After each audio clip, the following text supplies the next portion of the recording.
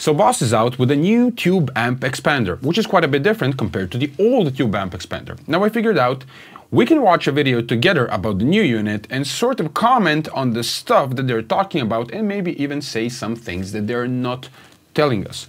Now before we start this video, I need to introduce you to the sponsor of this video, and it is Frodo Morrison.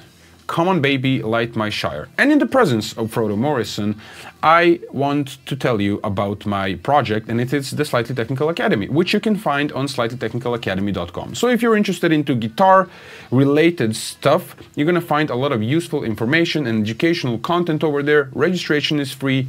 Check it out. All right, let's get into the video. So, as I normally do in these videos, we're gonna be running through this at increased playback speed, and we're gonna skip ahead because there's a lot of blah blah. What are we running into? It's really fun. Which amp are you running into here? So right now we're going through, I believe, the Bad Cat, if I'm not mistaken. Yeah. Yep, so this one right here. So we got the Bad Cat wound up pretty hot. So right now it would be killing us. If it were not going through this, yes. So, and this can take anything up to what? Up to 100 watts? Up to 100 watts, absolutely. Wow. Which is most... Okay, this is very important. So this new unit, they say it's rated at 100 watts. What we have to stress here is that the old unit was rated at 150 watts. Why is that important? The new unit will not be able to handle an amplifier like this, or like a high watt, or some of these older 100 watt amplifiers, because yes, they are rated at 100 watts, but since we play them cranked, they actually generate more power, so it goes well above 100 watts, and this unit is most probably not going to be able to handle them. I saw some other videos of this unit. It has some nice air cooling going around. My guess is it's done well, but it will not be able to handle really 100 watt heads, most of them, at least the older style ones. I also see that they have 50 watt amplifiers in the rack, and they're just not saying this in the video, so I thought it was important for you to know. Those amps, right? Yeah, and you brought up a good point too, which is, what's different from the other one too. So the main difference is instead of having that 100 watt output, we're gonna have a 30 watt output now. Right. So a little bit different than the other one. Still sounds amazing, still plenty to crank and be heard. Also too, your airfill here is gonna be a little different, because now on, when you're playing through your headphones now, you're gonna get that amp in the room sound, which is really great. So like a room effect. So is that okay, so most probably these amplifiers have something like a Class D amplifier that's sort of running if you're doing the reamping thing. This one has a 30 watt amp, the other one had more, 50, 60 or something like this. I don't remember honestly, but compared to the power station that I'm using, the power station has a full tube output. Is that really important? I don't know. I think I'd be completely fine if I was playing through this one. It probably has a Class D FET base something. I think that's absolutely fine as long as the cooling of this whole unit is done well. Instead of a reverb, or is there a reverb in here as well? Excellent question. So you don't lose the reverb by using that. Right. It's in addition. Okay. So the great thing is you can set that to where you like it, get that amp in the room sound going, and then come back in here to the editing software and still be able to select your reverb here. So you've got a Katana style set of effects as well that you can add in from here. Yeah. I mean, honestly, this is incredible. The power of this unit is absolutely incredible. You have an amp. You can load IRs, you can add effects, you also have an additional effects loop that you can use for your pedals that you prefer. It is incredible, honestly. Let's hear it. This is without the reverb on, so that reverb that you're in the room with an amp through headphones. That's cool to know it's on there. Yeah, absolutely. But if you don't want to use that and you prefer to pick something in here, absolutely. Just come over here, we turn the reverb on. All of these settings that I'm making right now that you see on the screen are assignable to any of the rigs, just like they were on the old one. Right. Okay. So it's one of the blocks is... That's really incredible. Really incredible. Presumably an actual IR as well, is it, that you can load in? Oh, we'll get there. Yes, okay, absolutely. Right. Yes. So it's effects and IR as well as the... And you can pick or choose whichever one you like. That's cool. Absolutely. So right now, added the plate reverb to it. And of course... Can you do this on a phone, or is this just a USB? No, that's a great question. No, if you add the actual Bluetooth module along with this, you're going to be able to use any of your iOS devices with this to be able to edit it from the phone. Very similar to what I'm... That's crazy. It only needs Android support, because there are some of us who use Androids.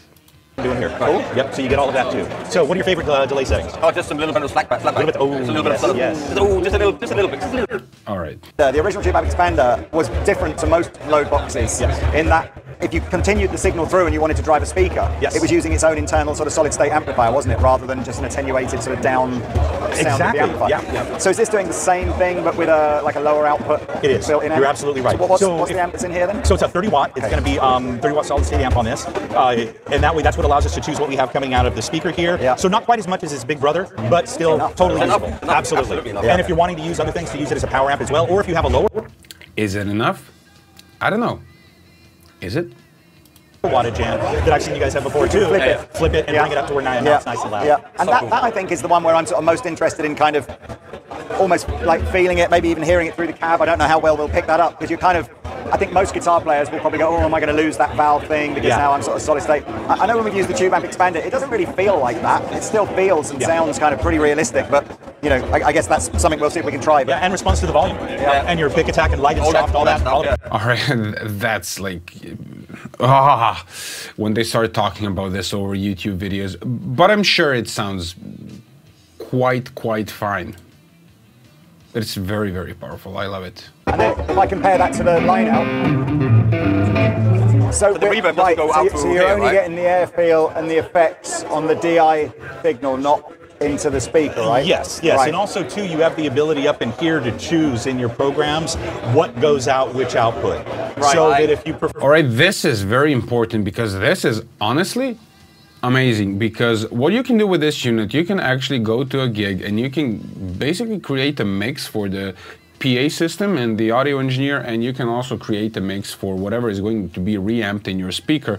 And I find this absolutely amazing. It feels like they thought of all the possible combinations except the Android platform app, but really amazing.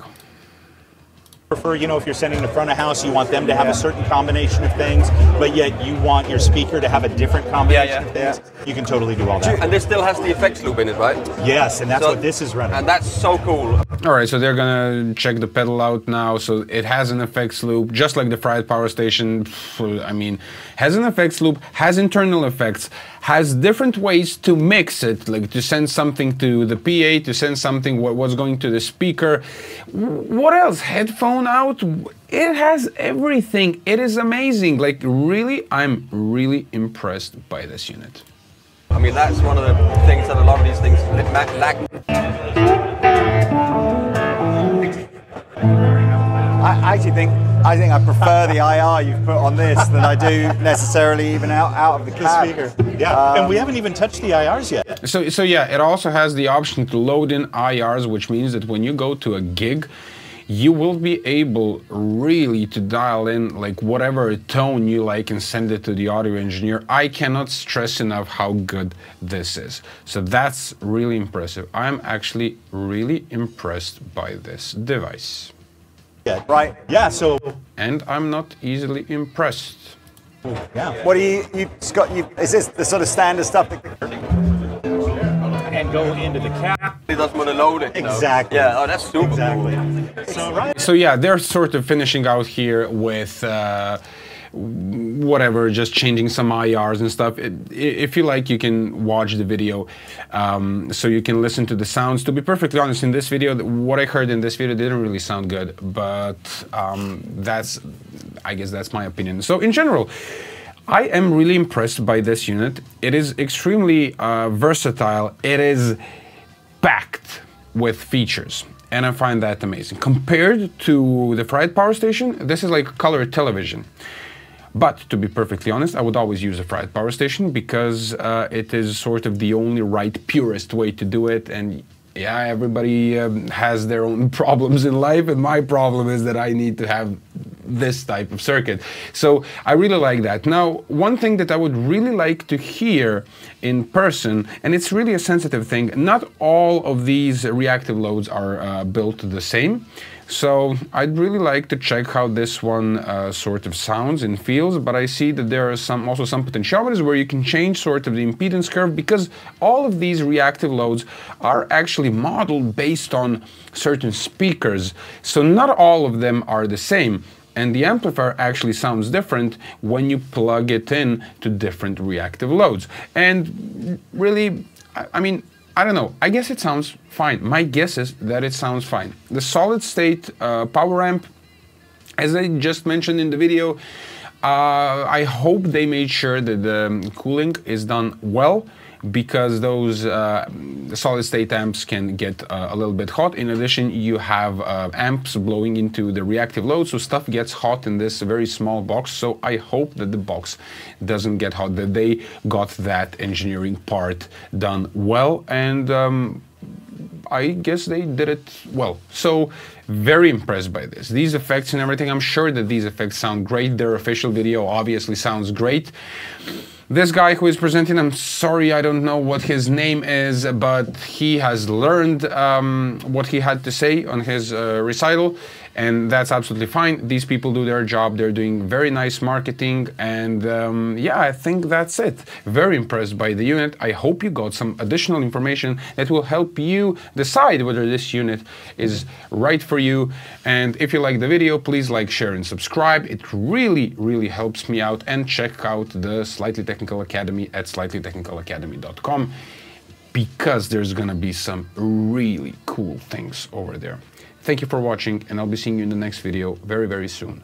Bye.